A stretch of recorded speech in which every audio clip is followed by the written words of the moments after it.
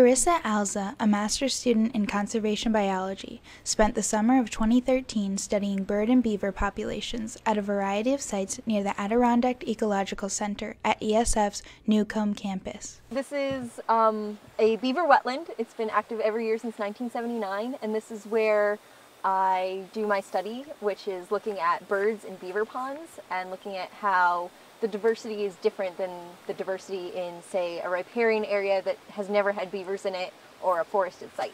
There's been some interesting findings in the literature about whether active sites or inactive sites have more species. So we're looking to see what happens. When we look at biodiversity, we can think of it at multiple scales. So on the one scale, we're looking at it at this given area of land that is occupied as a wetland, and how that compares to a forested patch of a similar size. So that's one comparison that we're doing. But we're also looking at the overall landscape level diversity of looking at, well, what would the landscape be without this beaver pond, which would be our forested sites and our riparian sites? Because in theory, without beaver, the riparian sites would stay the same. So they would just be a forested stream, essentially. So we're looking to see how many species are these beavers adding to this landscape? Generally, when we manage beaver populations, we consider things like human opinions on them, and there's a beaver who always builds his dam and it washes out my driveway or it washes out the road, or we think about what it does to the forest and the timber potential. And generally other things are not considered, but there have been studies that look at the diversity of amphibians, that look at the diversity of birds. So we're trying to make a comment and see what happens. Are beavers good for birds? Are they bad for birds? To put another perspective in that pool about when we make decisions about beavers.